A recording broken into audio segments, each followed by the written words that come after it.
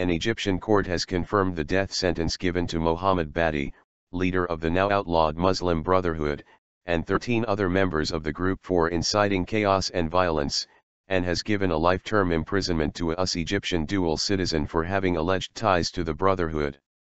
The men sentenced on Saturday were among thousands of people detained after Mohamed Morsi, the nation's first democratically elected president, was overthrown in 2013 by the military under Abdel Fattah el-Sisi, who is now president. Sisi describes the Brotherhood as a major security threat and has pledged to eradicate the group. The group says it is committed to peaceful activism and has nothing to do with violence in Egypt since the coup, which followed large-scale protests against Morsi. Egypt's mass trials of Brotherhood members and people accused of links to the group, as well as its tough crackdown on Islamist and liberal opposition alike, have drawn international criticism of its judicial system and human rights record. The sentences, pronounced at a televised court session, can be appealed before Egypt's highest civilian court in a process that could take years to reach a final verdict. U.S. citizen sentenced to life. US Egyptian dual citizen Mohamed Sultan, who has been on hunger strike for over 1 year, was sentenced to life in jail for allegedly supporting the movement and transmitting false news. He is the son of Brotherhood preacher Salah Sultan, who was among those sentenced to death. Sultan's family called for Mohammed's immediate release in a statement after the verdict, charging that there was no evidence against him.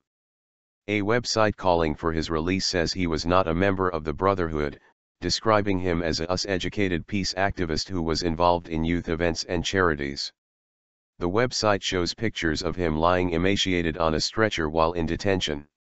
The U.S. Embassy, in a statement, said it was gravely concerned about Mohamed Sultan and would continue to monitor his case closely and to provide him with all possible support. Rabat Operations Room. Mohamed Abdel Fattah, one of the defense lawyers, condemned the verdicts. The court did not differentiate between the defendants and put them all in the same basket, he told reporters at the courthouse. None of the defendants were present during the hearing. Badie is the Brotherhood's general guide and has already been sentenced to several death and life sentences. His deputy Kare El-Shatter was given a life sentence on Saturday. Saturday's case was known in local media as the Rabat Operations Room trial.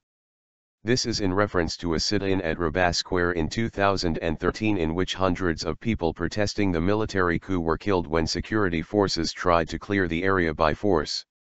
Rights groups say Egypt is now cracking down on all dissent.